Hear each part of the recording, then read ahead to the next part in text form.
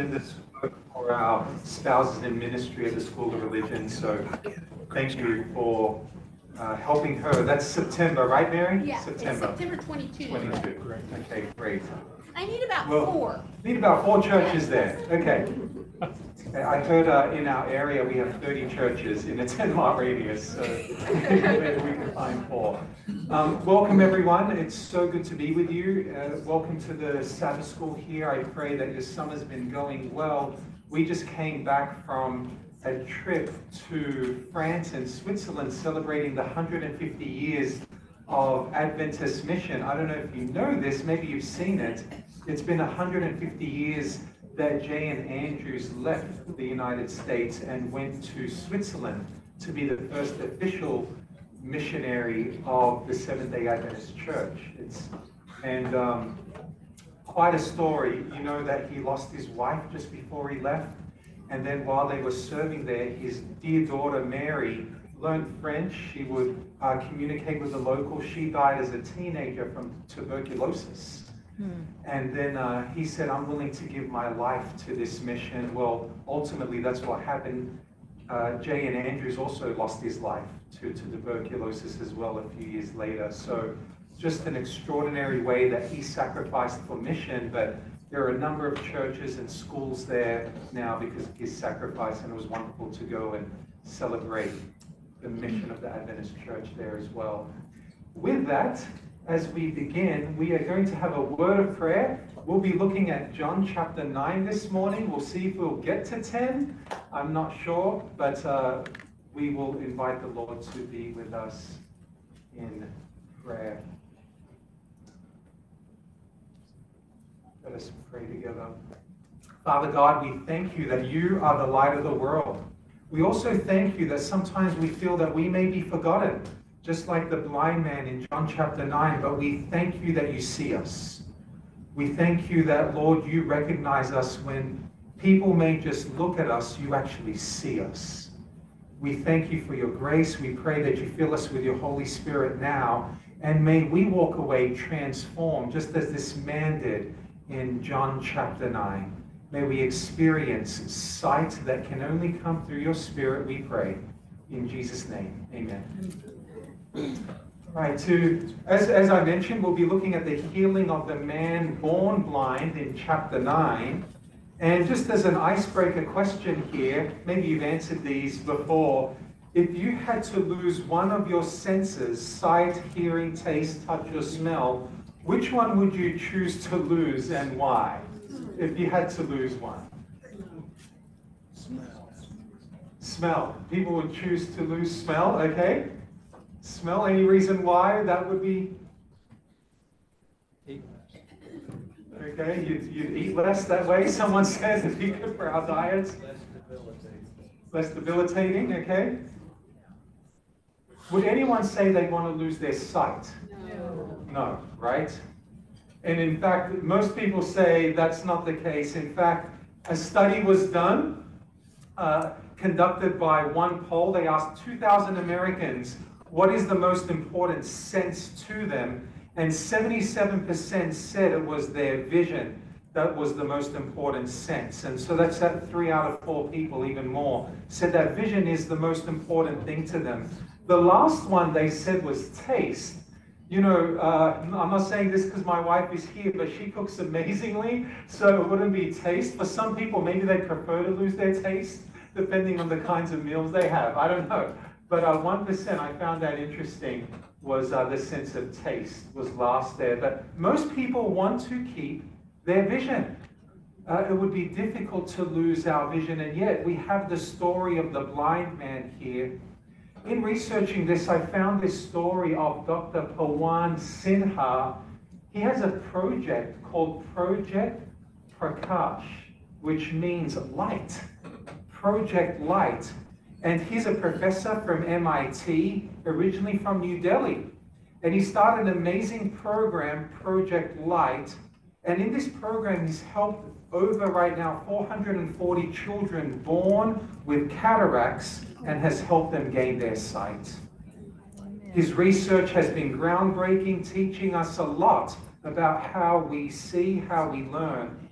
Interestingly enough, however, it's adults who gain their sight. He learned something interesting from the research. When adults gain their sight after being born blind, they often struggled with adjustment. You wonder, well, what kind of adjustment do they need to work with after they've gained their sight? Well, they become overwhelmed with information and they see everything but can't make sense of it all. So, for instance, they'll see a shadow of a tree and they think that the shadow will cause them to trip. And so they'll be afraid of the shadows. Okay? They're just learning how to deal with the visual stimulus that they now have. So objects can become a bit frightening to them. Things that are not solid that they begin to think are solid as their mind is wrapping around the visual stimulation they're receiving. What I find interesting about that is that the healing of the blind man was a complete healing. It was complete in every single way as he was healed by Jesus. So, we're going to just be giving a brief overview of John. This may have been shared last week by Myron, I believe. And John has the most I am statements, and you can see them all there. I am. And it goes through all the way to John chapter 15. We're going to be looking at the I am statement in John chapter 8, where Jesus says, I am the light of the world. And here he'll be curing blindness. Now, some of you may wonder, what was the cause of blindness back then? Any thoughts? We know that there were a number of miracles connected to Jesus healing those that were blind. It's not something that is maybe as common today, people born with blindness. I know that that is the case, but it was more common back in Bible antiquity time. Well, some of the reasons that were given is eye disease had few cures back then. They believe it was because of insanitary water that was there. It was very unsanitary, and so maybe the water and the purity of the water was a cause of the blindness. But whatever it is, blindness was a large problem in antiquity, and Jesus was the one that healed blindness. We also see in the book of John that there are 7 miracles, okay, in the book of John. We are dealing with the 6th miracle, the man born blind, and the last miracle in the book of John, and I can't wait to get to that portion either, is the resurrection of Lazarus. Now, if we think, however, that the miracle of the blind man is simply God showing off his power and saying, look what I can do.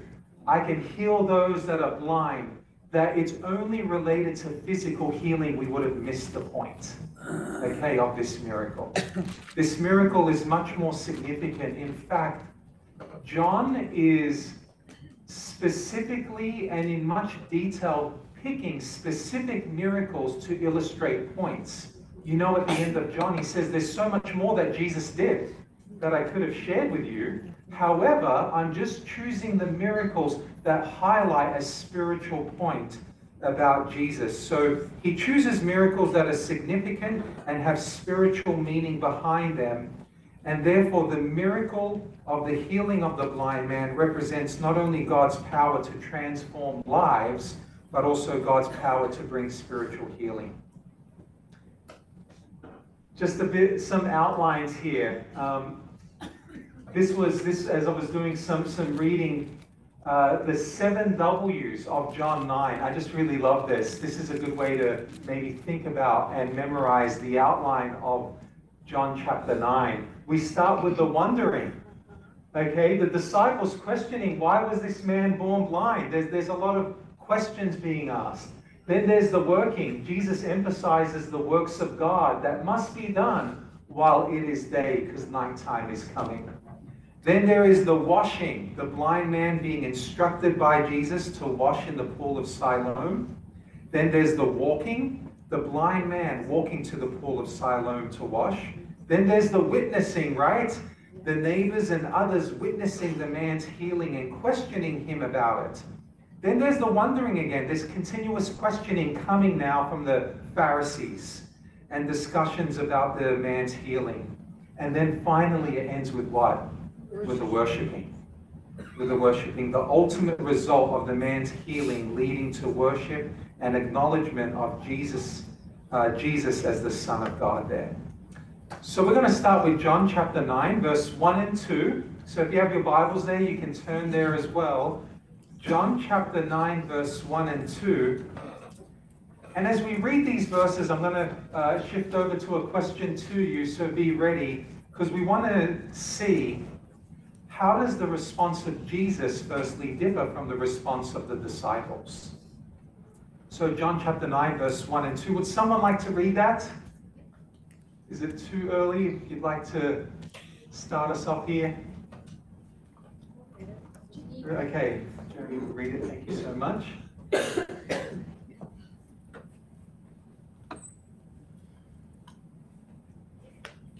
As he went along, he saw a man blind from birth, and his disciples asked him, "Rabbi, who sinned, this man or his parents, that he was born blind?" Okay. What's going on here? Anyone have any thoughts, whether contrasting Jesus with the disciples, or even the question about what the disciples raised? One thing I wonder about is obviously being involved in the training of ministers here.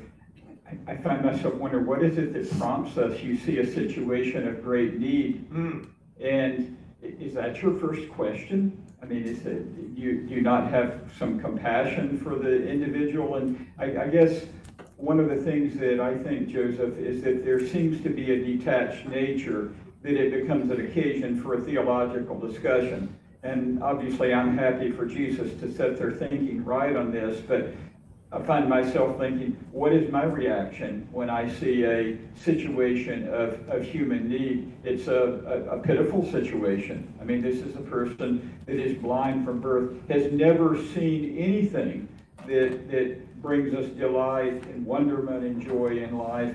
And their question is, who sinned, this man or his parents? Right, so they want to go into a theological debate right now, right? There's a hand up here. Thank you, Jim. Well, that was an expectation, you know, somebody messed up somewhere along the line. This is punishment for what they did, or parents, or him, or whoever. So that was a teaching back at that time. Yeah. So question here, okay? This man was born blind. Who sinned, him or his parents? How can a man born blind, a child, how could he have sinned? Did he kick his mother too hard in the womb? Is that what's going on? What kind of understanding do they have about this man's ability to sin, even from the point of birth? I can't necessarily answer that question, but I have often wondered, the implication of that statement is that they have perfection in their own lives, because surely if they were aware of their own sinful state, then they would be afflicted with something as well. So do they only count certain things as being sinful, certain large sins, so to speak? I've just always wondered that. Right. Yeah. Over here. One thing I might point out, that at least if one positive thing could be said about their question, it would be that they do have the sense that this is not the way things are meant to be. In other words, the world is not meant to be that way, with children born with blindness or deafness or whatever it might be. One thing that I like about this is that there was such a closeness with the disciples that they felt comfortable to maybe ask a question that maybe sounded unkind. And I like that. They're kind of hobnobbing with Jesus, shoulder to shoulder talking. And there's an implication here that everybody kind of knew this guy. Because how would you know right off the bat, oh yeah, he was born blind? You know, it's kind of like you give directions to somebody and, you know, where blind Matthew lives in the corner. Yeah, that guy, yeah. Go there and then you turn right. So they all kind of knew this. And sometimes we throw the disciples under the bus, but I like to have, like, I live with somebody that I always feel very comfortable asking him questions, however crazy they might sound, because he knows my heart. And he knows that I'm really wondering about this. And I wouldn't say it out loud to everybody else, because they think, Mary, can you ask that? But I think it's compassionate. Jesus is letting, he's approachable. He's letting his disciples ask him these things, even though it sounds harsh. But I like a God that we can ask him anything. Yeah, we can ask God our questions over here at the front and at the back. I like that they had the courage to ask Jesus that too, but it breaks my heart to think that was the teaching coming from the leaders in the church, that God is so cruel, it doesn't matter if his parents said he's going to put this on the child. That is horrific. And Jesus is not like that. And he showed them over and over, if you've seen me, you've seen the Father. This is how he is. He loves you so much. He isn't looking to place a malady like that on somebody, especially an infant, my goodness. Yeah. Yes, there were consequences for sin. The man at the pool of Bethesda had lived a terrible life. That was the result, his paralysis of his life. But how can they even think that? It's because it came down from the teachers, and that's pitiful. Right, right. And the sad thing is, most likely he grew up as a child thinking that he was rejected by God. That was what was repeated to him. Yeah. And yet we do this now. I worked at Children's Hospital, T.C. Thompson, and you would have a child born that had multiple disabilities. And the doctor would say to the mom, so have you been on drugs? Have you been on... So it would have been the mother's fault. So we kind of condemn the poor disciples. You know, who messed up? You know, was the mom taking drugs? Or they didn't say it like that, but we still say that now because we have to get to the bottom of why this child was born like this. Whose fault is it, right? Yeah. We were simultaneously just wondering here if this hadn't been passed on for just generations and generations, coming out of the Old Testament of the sins of the father are passed on to the third and fourth generation. I'm wondering if there's some of that, though, that influence their thinking. So we have that verse in Exodus, right? The blessings flow and also the curses flow. If I'm correct, and we've got some major theologians here, the sins of the fathers can also refer to spiritual leaders as well, right? And we also know in the book of Ezekiel, chapter 18, verse 19 to 23, the one who sins is the one who will die. The child will not share the guilt of the parent. That's what Ezekiel says, right? Nor will the parent share the guilt of the child.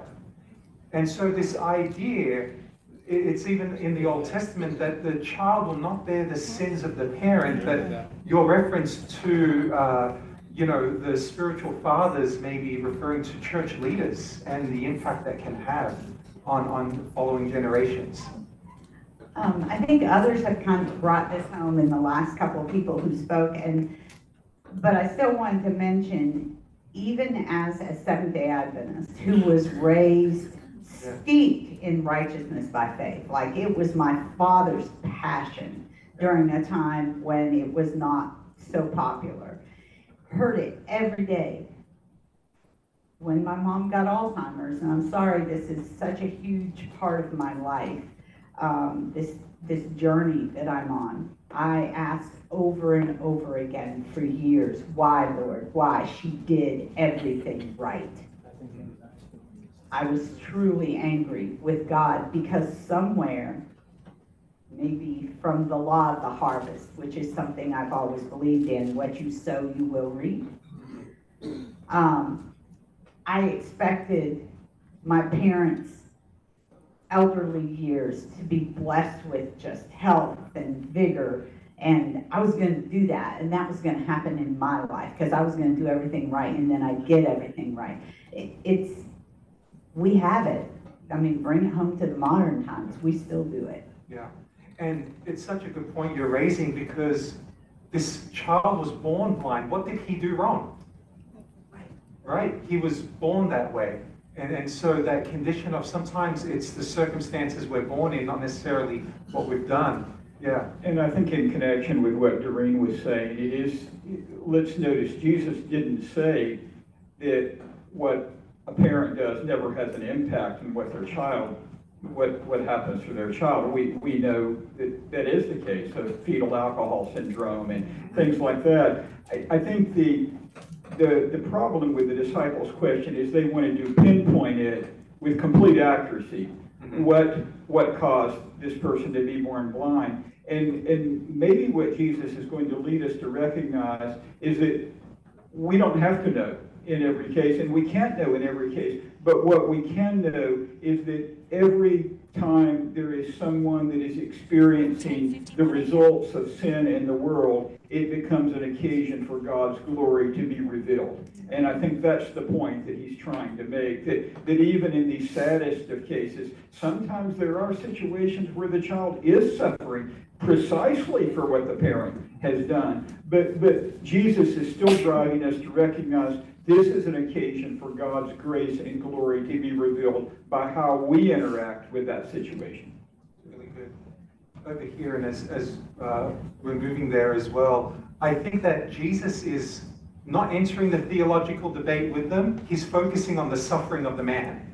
Okay, and sometimes we can go into these kind of rabbit trails. Jesus's focus is on the person, and I just think that's such an important lesson there. Something kind of simple to notice, but it touches me.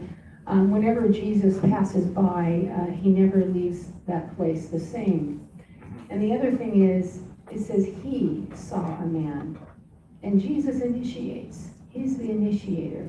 And even when you can't see him, or you are suffering in your own blindness, whatever it is, take heart, he sees you. And it's, as we find out, and we're all alluding to this, there's more than just one blind man there. Yeah, and I love that. The man didn't see Jesus, but Jesus saw him. And the reality is we can fall into this trap even in the church, right? When something happens, whose fault was it?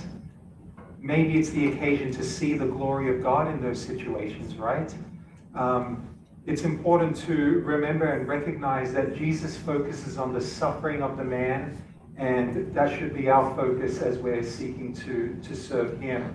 I like this quote from Tim Keller as he provides some insights into this. Even though Jesus agrees that sin in general causes suffering in general, right? The reason that we have issues and brokenness in the world is because of what? Sin. Every malady, every experience we can think about is a result of sin. However, he says Jesus essentially denies the idea that individual suffering is necessarily or always caused by individual sin. That your individual suffering necessarily comes from individual sin. Just like God rejects it at the end of the book of Job, Jesus rejects it here. Sometimes that may be the case, but it's not always the case, is it? It's not necessary to say that individual sin is always the cause of individual suffering. Yes, it's true in the general sense, but it's not always the case in the individual sense. And I think if we're looking at suffering here, we all face suffering in our lives, and we can respond in a couple of ways to suffering. We can either say, God, I hate thee, and we begin to hate God for what's happening and the reason why. Or some people think the suffering's their fault, and it goes from I hate thee to I hate me. And say, God, there's something intrinsically wrong with me. Yes, we're all broken, but like was shared, this man would have thought that God had totally rejected him, and the reason he was born blind was because of who he was. And so we can respond to suffering in two ways. And Ephesians chapter 4, verse 17 to 18, Jesus is really focusing on this idea of spiritual blindness. And in fact, we'll find out later that it's harder to fix spiritual blindness versus physical blindness. That's the harder healing. In Ephesians chapter 4, verse 17 to 18, it says, "This I say, therefore, and testify in the Lord, that you should no longer walk as the rest of the Gentiles walk, in the futility of their mind, having their understanding what? Darkened, being alienated from the life of God because of the ignorance that is in them, because of the blindness of their what? Heart. So the Bible says we can be spiritually blind. We can walk in darkness spiritually, even though we can see physically. Just as physical blindness prevents us from seeing the world around us, spiritual blindness prevents us from understanding and experiencing God's truth. There is a blindness there that goes beyond the physical. Also, it's brought up in Corinthians, 2 Corinthians 4:4, whose minds the God of this age, who is that? Satan, has blinded, who do not believe, lest the light of the gospel of the glory of Christ, who is in the image of God, should shine on them. The God of this age, Satan's principal work is to blind the hearts and the minds of people. He does this by keeping them from the study of God's word. He does this by, different philosophies, relativism. We think about secularism, atheism. There's many different ways that that Satan tries to blind us to God's truth and his light. And he can distract us in many ways. Just a hand over here.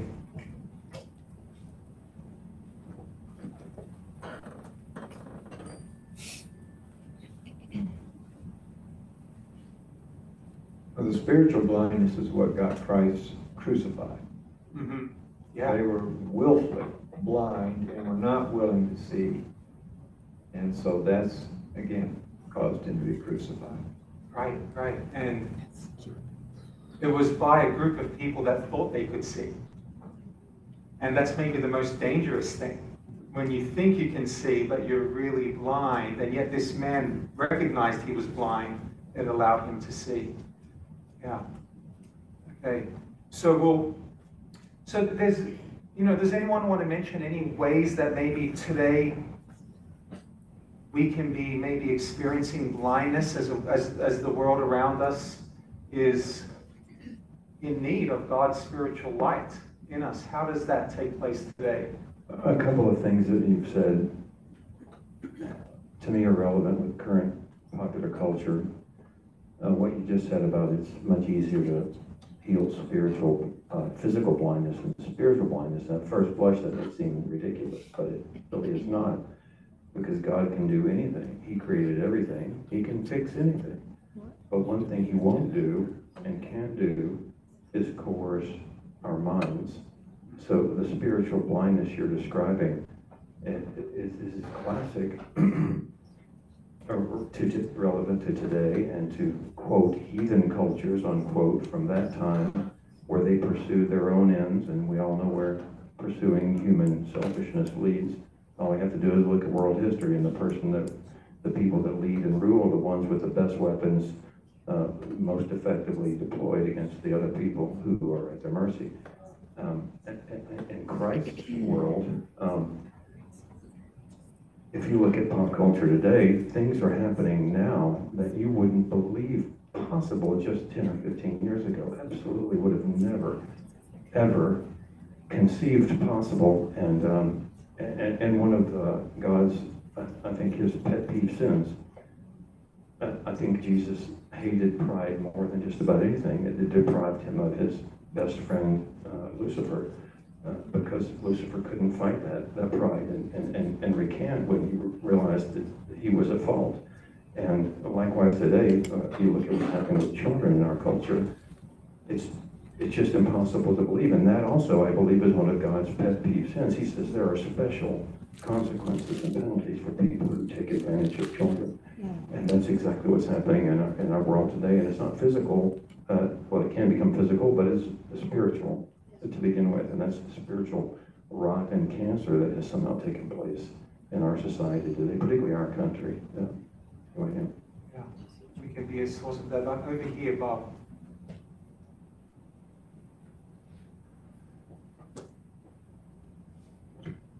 Ever since you read that last verse, the futility of their mind. That's where we get into trouble, the futility of our minds. That's how Satan got in trouble. he started thinking too much away from God, the futility of our minds. I just couldn't get that out of my head since you read it. Yeah, they thought, and that comes up later. They said, we know this man's a sinner. You know, the Pharisees are always saying what they know, and the man is saying, I don't know if he is or not. I don't know, you know, he's recognizing his humbleness, and yet the Pharisees believe that they know it all, and that causes them to even be more blind. So Jesus responds here and says, neither this man nor his parents sinned, but that the works of God should be revealed in him. I must work the works of him who sent me while it is day. The night is coming when no one can work. As long as I am in the world, I am, there's the declaration, the light of the world. So the disciples are asking a very binary question, right? Is it this or this? And it reminds me of Joshua. He's going into Canaan. He sees that angelic being and he says, are you on our side or their side? Right? And what does he say? Neither. The question is, are you on my side? Right? We can, in so much ways in our humanity, keep things so binary. And Jesus says, neither his parents or he sinned, but the works of God could be revealed. Any thoughts or reflections there on that verse?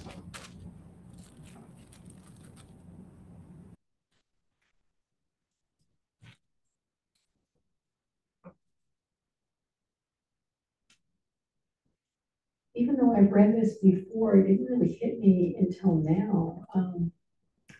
What's that message for each of us? That the works of God shall be revealed in me. And so we live in a broken world, a moaning, groaning world. Each of us is afflicted. And that's the fact.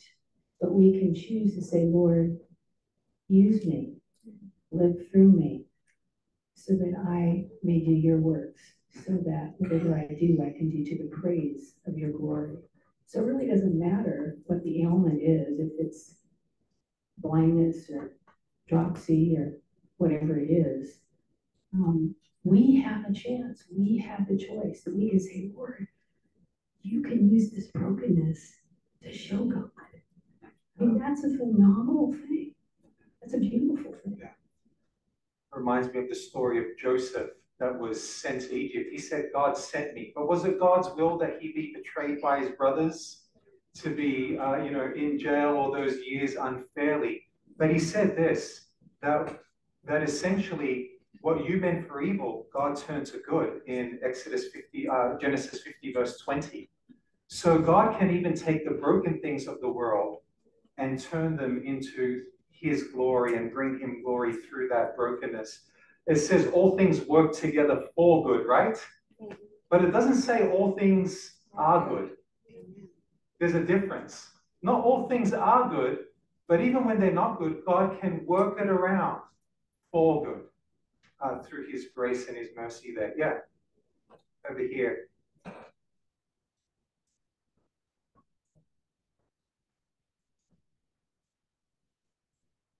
As you were talking about the binary perspective that we often have, I did think about the subject of light and darkness and how it plays out to some degree in what we're reading about here because of their question. But I would just only like to offer this thought, and I think we've talked about it before, but the light of God's love, his wisdom, knowledge, everything about God shines into the darkness. And I don't think it needs to be said, but I want to say it anyway, that there is no darkness in this world that the light of God can't shine into. Jesus is willing to dive into, however you want to describe it, dive, jump into, swim into, immerse himself into the darkest place in people's lives, in my life, in anybody's life. And he's not afraid to do that like we are. I love that illustration because he's diving into the darkest moment, which this man was born blind, and he brings light to a very dark situation. Yeah.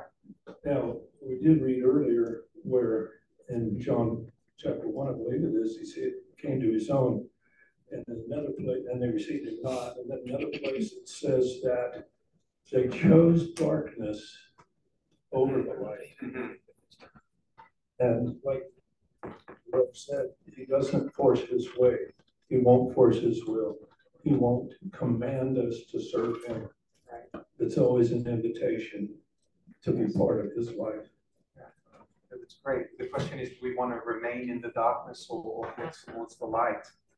When it comes to this theological debate, this is what Ellen White says: the disciples were not called upon to discuss the question as to who had sinned or who had not sinned, but to understand the mercy, the power and mercy of God in giving sight to the blind. That was the purpose of this miracle, Ellen White says. Instead of debating the cause of suffering, we should focus on alleviating suffering. Okay? For instance, this can happen in our congregations, right? Someone falls ill. Instead of discussing, we can say, why did they fall ill? And, discussing, are they having this diet or this diet? There may be some, there's value in having a healthy lifestyle, but the focus should be on providing support and prayer as well for their recovery. Okay? Instead of debating necessarily the cause of suffering. That was not the reason why Jesus was going to do this miracle. It was primarily to show them the mercy and power of God in giving sight to this blind man. So Jesus is now going to provide healing in verse 6 and 7. When he had said these things, he spat on the ground and made clay with the saliva. And he anointed the eyes of the blind man with the clay. And he said to him, go wash in the pool of Siloam, which is translated sent. So he went and washed and came back seeing. And so here we have an explanation of what the pool is translated to, sent. Most likely John's writing to also a Gentile audience that need a little bit of interpretation here. And he commanded him to wash in the pool. Tell me, what are some spiritual lessons we can draw out of this? The significance of the pool and the significance of Jesus spitting on the ground to make clay there out of that and put it on his eyes. This story really comes alive when you're in Jerusalem and when you actually see possibly where Jesus was, where the blind man was. The text doesn't really tell us where specifically this happened. Yeah. But we know where the pool of Siloam is. Right.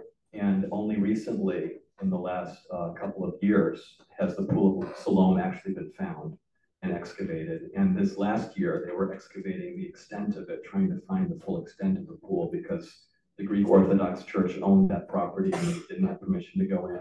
And anyway, they worked all that out.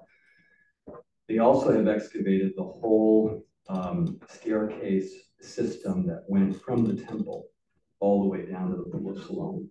And it's a downhill walk. You have all that. Sorry, I'm getting ahead of ourselves.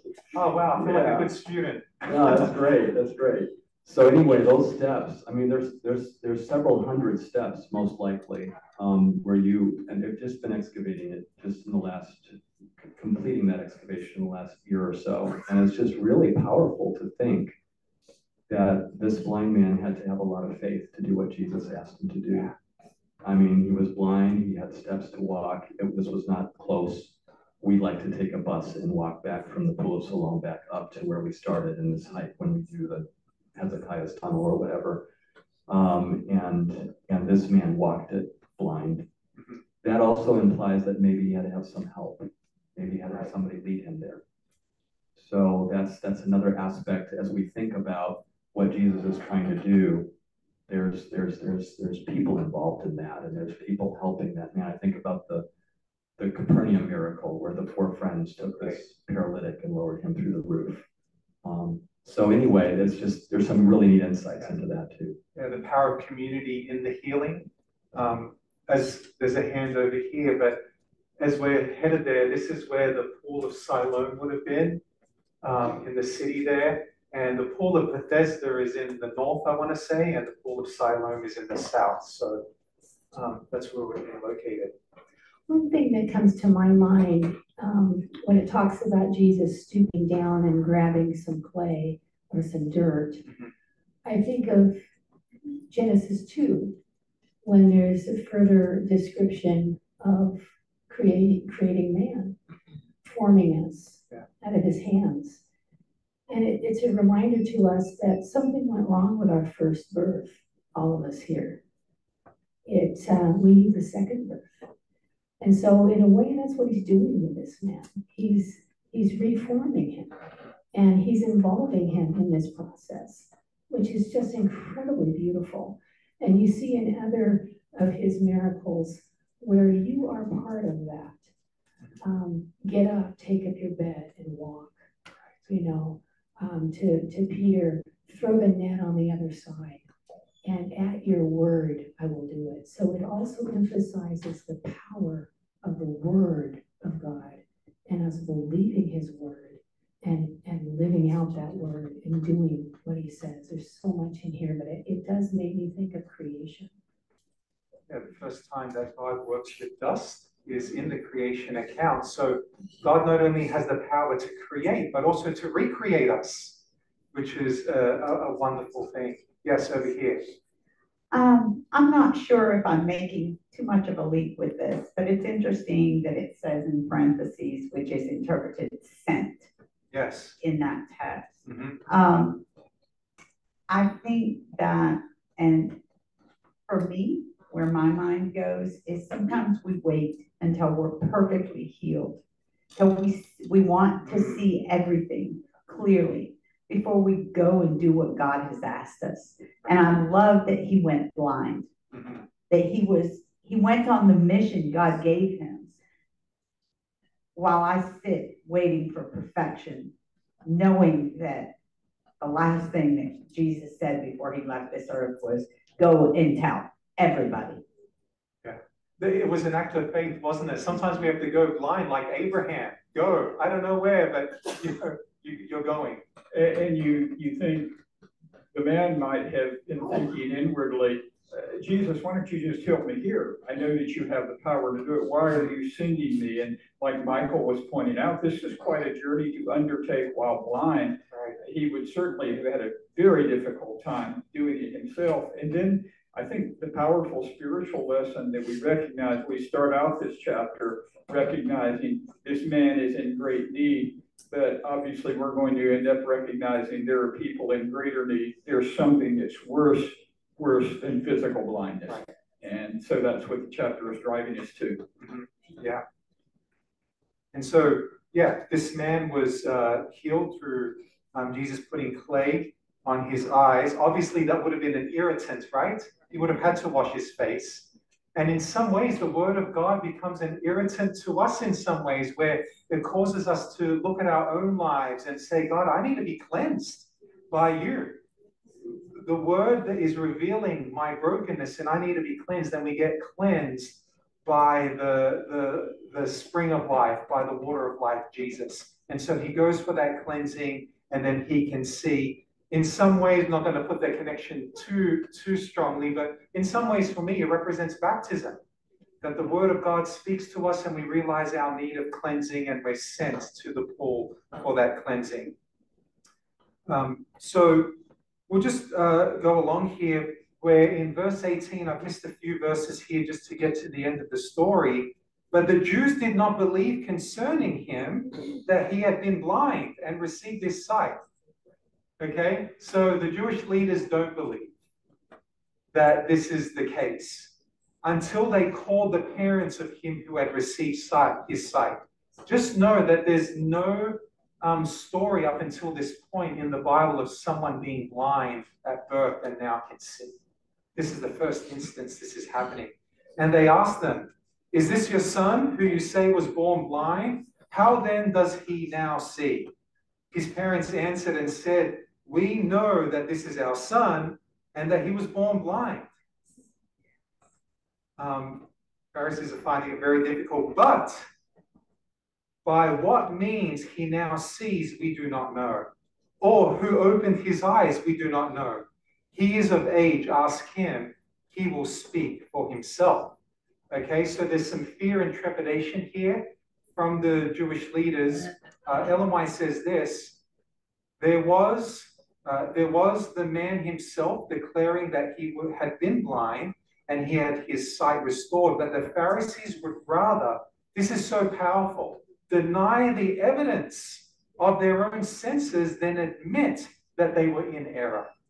So powerful is prejudice, so distorting is Pharisaical righteousness. Why couldn't they see? Why couldn't they recognize that Jesus has healed this man? Two reasons: prejudice and Pharisaical righteousness. What are your thoughts regarding that, these two things? And is it possible that we can judge things from external appearances as well, rather than allowing God to help us see a deeper lesson there?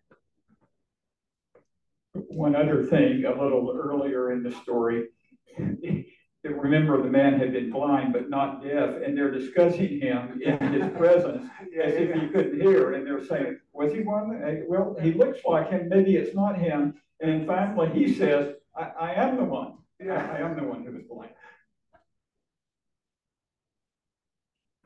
Yeah, just going back to the first and second verses today. When they came upon this man, it's obvious from what it says in those verses that everybody there knew this beggar. They knew that he'd been blind from birth. I mean, it wasn't a mystery. They all knew it, which tells me that the Pharisees and the scribes and everybody that was there also knew it. They knew this guy. And yet, even knowing, he was blind from birth, we know this. Like you said, they were so into themselves that, they started questioning. Yeah. And another point I wanted to make going prior to, putting the mud in, I didn't want to call Greg because I don't want to wear him out. He's way back up in the corner. But one of the things that immediately struck me is, Jesus is also the potter, and he works with clay and he changes us. And so for him to take that clay, I just think that's a beautiful picture of him saying, I'm the potter, I am changing your life. I'm going to remove this cancer of sin from you, along with your blindness. Yeah. And to me, that's just sweet. God can mold us and reshape us through his grace. Jim, over here.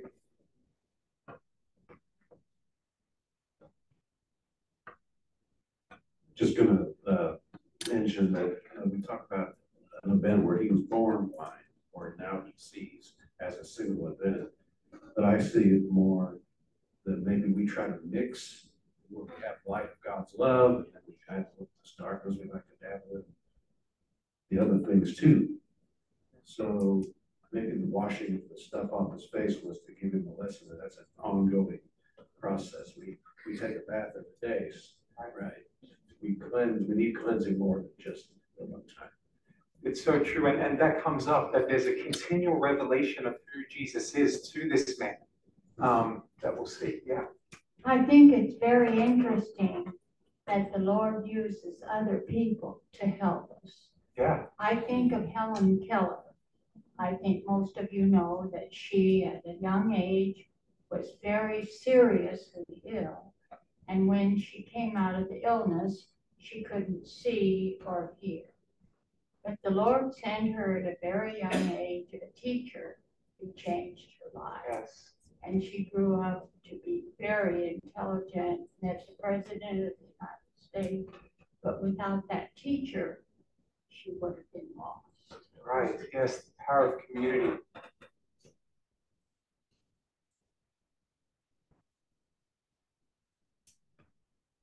As I think about this, there was a lot of time that elapsed from when he was identified, when Jesus saw him, and then how long the Pharisees prolonged this.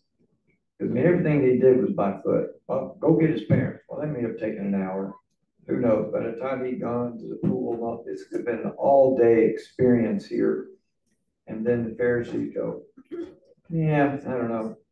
They deny their own senses and prolong this whole thing. It was, to me, quite curious how their spiritual blindness complicated matters. beyond what was necessary. Yeah.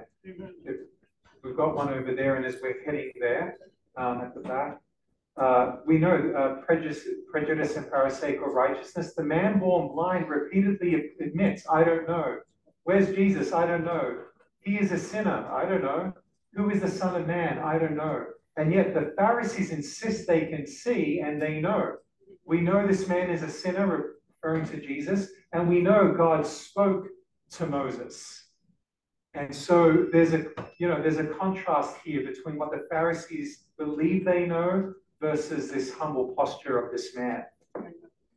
Okay. So question. Was this man broken?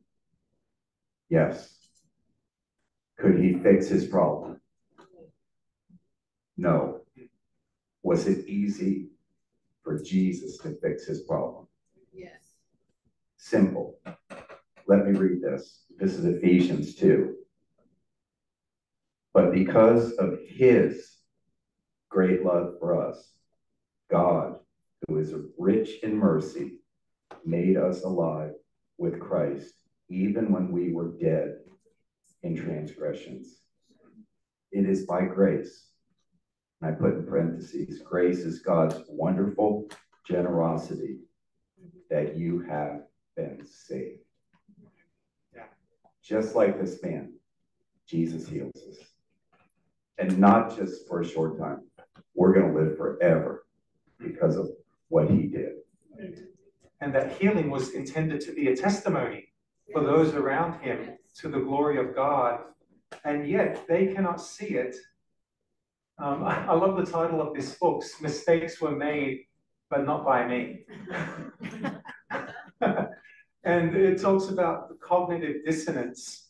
Cognitive dissonance is what we feel when the self-concept, I'm smart, I'm kind, I'm convinced, this belief is true, is threatened by evidence. That's what we have here. We have evidence of what Jesus did, evidence that Jesus is the Messiah, that we did something that wasn't smart and we did something that hurt another person, that the belief isn't true. So if we have cognitive dissonance, if we have to choose between something being true or whether I'm in the fault, we'll change what we believe is true to make it fit our circumstance. And that's what's happening here. They're saying that this man can't be from God.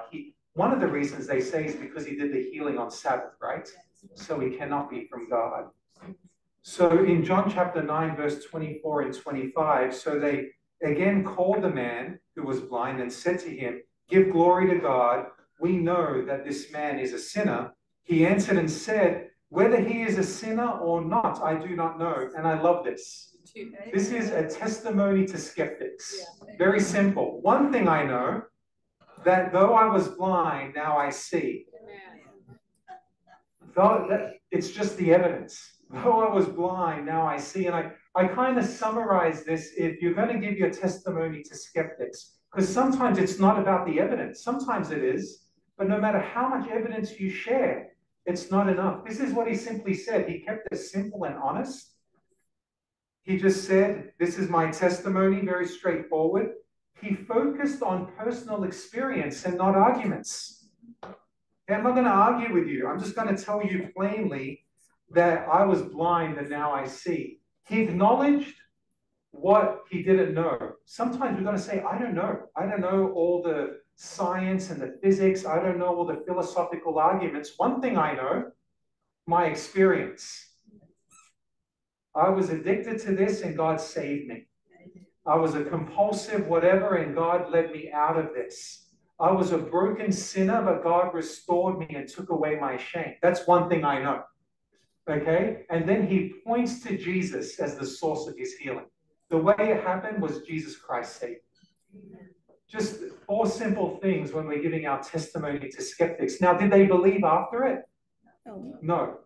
The point of the miracle isn't always to convince others. All that God asks us to do is to be faithful with our testimony. Just share your testimony. It's not up to you whether they believe or not. It's up to them how they respond to your testimony. All we're called to do is share the story. Hand over here. Yeah. Yes, according to the brother here talking about the cancer of sin, and the leprosy of it, how it destroys us. We look at sin and we talk about sin all the time, and this really puzzled me through the years. And looking at John again, he says, along with sin is the breaking of the law. And it's like, oh, God said, hey, look at this again, along with. So I said, God, what is sin? And he didn't clear it up to me then, but he cleared it up to me in 16, John 16, 7, 8, 9. Nevertheless, I tell you the truth, it is necessary for you that I go away. For if I go not away, the Comforter will not come unto you, but if I depart, I will send him unto you. And when he has come, he will reprove or convict the world of sin and of righteousness of judgment. Wow. Oh, sin, because they did not believe in me or on me. On is synonymous with within. They chose to use on in the King James, but a lot of them have in Christ. And you look all through the Old Testament, it's in the Lord, in the Lord, in the Lord. But we don't understand the in that God, as Paul brings out in 1 Corinthians 1:30, that God placed us in Christ, and Christ became our high priest or our representative or became us. That's what it says in Hebrews 7:20, 32 or 26, that he became us, you and me. So when he died, you and I died and paid the law. The law will not let us off of this earth without paying him. And when he has paid, he says, I'm paid, you're free. Right.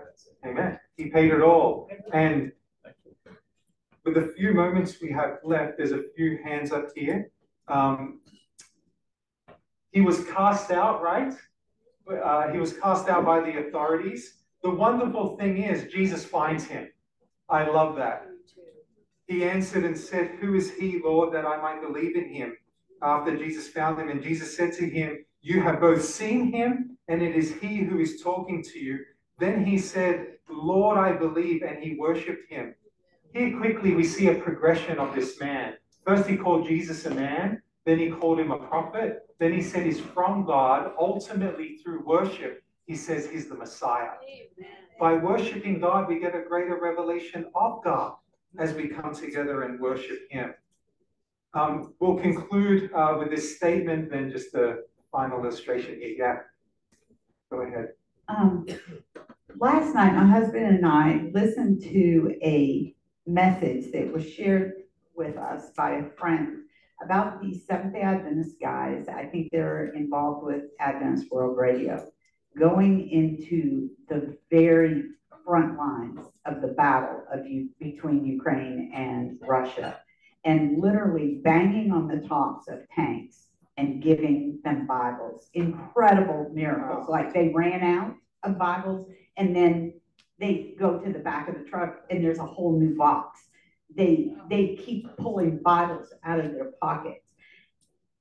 It's the most incredible story you can imagine, but the sense of urgency they have to share this message with these guys who are dying, who it's very likely that day may be their last day, and they're willing to die to carry this message.